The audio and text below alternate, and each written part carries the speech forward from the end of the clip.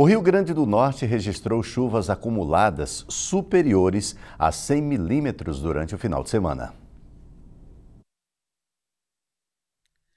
Segundo o boletim da empresa agropecuária do estado, as regiões Oeste e Central foram as mais afetadas. No Oeste, o município de Serrinha dos Pintos registrou 146 milímetros, seguidos de Porto Alegre com 130 milímetros.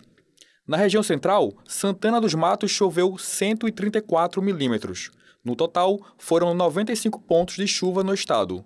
Para esta terça-feira, a previsão é céu nublado em todo o estado, com pancadas de chuvas em todas as regiões.